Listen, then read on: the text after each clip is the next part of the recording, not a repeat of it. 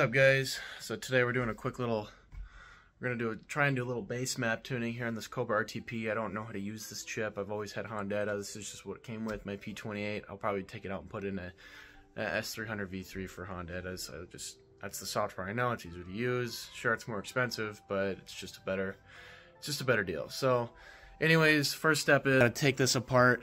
Obviously you can see the chip is right here, so I gotta take off the top and then see which version that I have, and then I have to download the corresponding drivers that correlate to this chip. So it's not exactly as foolproof as you'd expect it to be, but like I said, I'll keep you guys, I don't know, this whole thing is just a joke, but it's a lot of learning. So like I said, as long as we can get this thing started and running, we're assuming that's probably the most contributing factor is the 4-bar map sensor and the injectors are just spitting out too much fuel. It's flooding the engine. So the plan is just get a base map, kind of clean some things up, get it running at least. I don't know if we'll be able to drive it, but we'll get it running and see how healthy it is. We'll run it for a while, put some new gas in it and such. But yeah, that's the plan for today. After closer analysis, obviously you guys can see that this is a much smaller chip than the Honda, and there's a lot less to look at here. But what we were looking for was this R6.0, which tells us the version of the chip. The version online, this is an 8, and I think they have 7 or something on there. So based off of that, we are going to be working with a lot of older software. So this chip is not even the newest version of the CobraRTP stuff, so I'm not sure where this came from or when they got this or why this is in here. So like I said, this isn't going to be permanent. I will be taking this chip out and going the other route of just putting in a Honda S300. So, and I already have the deals in the works for that, so we're getting that going. I got the drivers installed. So what you had to do was you had to download the driver installer for the setup. It was the 3.0 version. It's right up front. For some reason on my computer it didn't give me that program, so I just didn't have anything to work with that.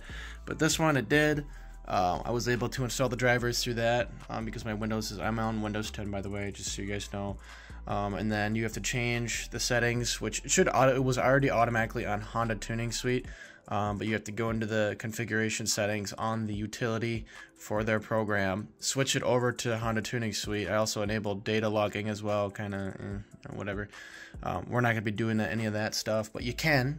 It's the options enabled. And then I went into my settings on the Honda Tuning Suite, and you have to go into your settings here, and then enable the emulator's CobraRTP, and then you have to make sure your comms are also matched up in your device manager. So to do that, you just type in device manager, and then I'll show you guys here. I think I did it. So you just type in device manager right here. You'll go down to your ports / comms. You'll see it right there. And then you'll see the CobraRTP is the only thing that's plugged in here. So as long as these COM 3 and 4s are all good, I think that's what the settings were on here. We are good to go for that. It's reading that properly, and I think we're ready to start tuning with Honda Tuning Suite. Alright, so now we're going to attempt to connect to the board. The chip is plugged in. It's got the blue light shining, so that means we know where we're connecting. Before it wasn't.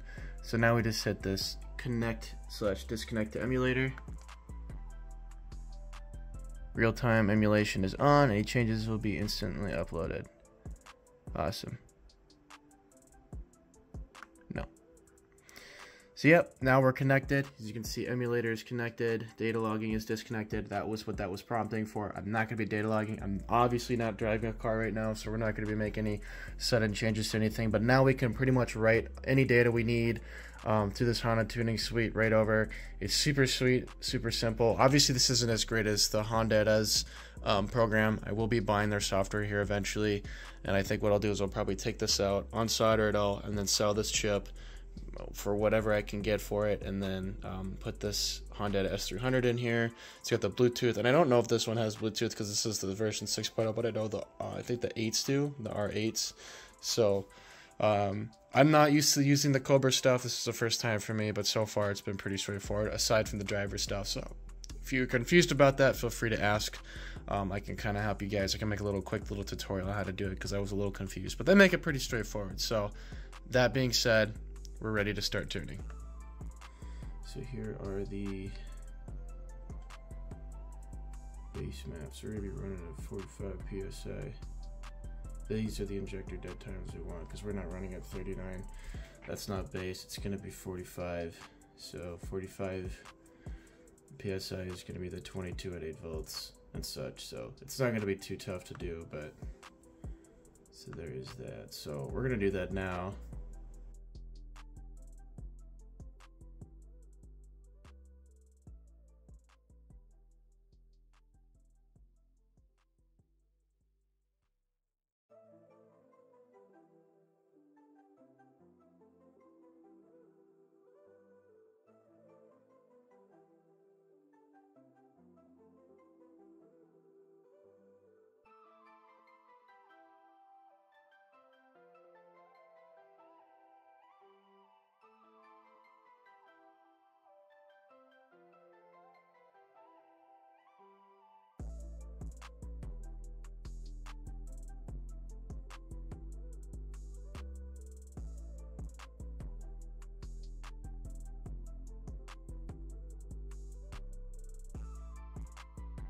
Much better. Okay, so then we're gonna file save. Oh, hold on. So we have 1300 cc's. We don't have any cranking fuel or anything like that fired at, like, I don't know if we're gonna need any extra cranking fuel because we're not running.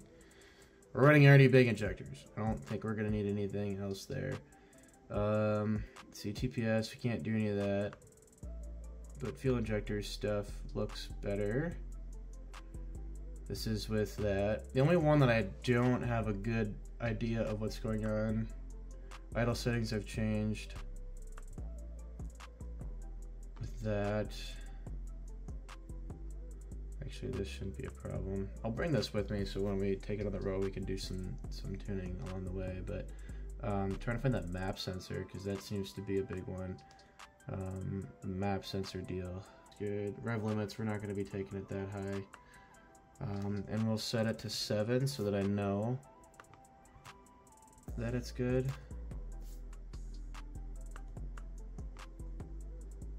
Mill shift, we don't have that. Closed loop, we don't have a wideband in there yet, so we'll deal with that later. Map sensor. So this is the one that I've been having a hard time setting up because the voltage for this thing is weird. So I can't just, I think what I'm going to have to do is just kind of go with one of these. Just an industry standard 4-bar, like the Omni Power or the Skunk 2 or the Speed Factory. So I'm trying to find data on these online to see if they match up with my K-tuned one, because the K-tuned one is the same thing as the Hondata, but they obviously don't. Honda Tuning Suite doesn't have support for Hondata stuff in here. They don't like them, obviously. So I can't seem to find any. I have the K-tuned data available, but I don't have any information for these ones, so I still got to dig into which ones these are, so that way I can just plug these ones in and that will make the map sensor function and be done. We don't have to worry about it. I don't want to use this chip long term. Like I said, I just want to get this car running with what I have, and then we'll make a deal to get an S300. If I have to pay $500, fine, so be it, but you know, we should be fine. So yeah, that's the plan with that. So like I said, I'm going to dig into this and figure out if I can actually see if these are which ones of these will work for what I got. So yeah, same thing with this Omni Bar or Omni Power 4-bar. So we'll check it out. Okay, so just doing some quick research here. I think for the map sensor, what we're gonna do is we're just gonna end up running the Speed Factory 4-bar. I just found the map sensor data for the Speed Factory. They have their 2.5, their 3, and their 4-bar stuff. They even have some of the settings they recommend. The scaler and the offset are the exact same compared to the K-tuned one. Everything is the same here, and I think the voltages are not far off. Minimum voltage, obviously, for the AEM settings. I mean, you guys, I don't know if you guys can see back there, but the settings are pretty damn close. 4.8 is pretty much the max voltage you can run, and obviously 0 being the minimum. So we're going to end up running the Speed Factory one here just so that we can get that out of the way and I don't have to deal with any of that stuff. So we're going to end up running the Speed Factory 4-bar, and then we're just going to save that. Yeah, everything else here looks fine. We're not using closed loop data logging stuff. VTech is enabled, so idle is at 1000, so we know that the thing will run fine. And it was running on a stock map sensor, so hopefully we're good to go there. But yeah, we're gonna try and see, there it is right there. So now we're gonna upload this base map to the ECU. So it looks like we're good to go, and I'm gonna do it again. I think we're good.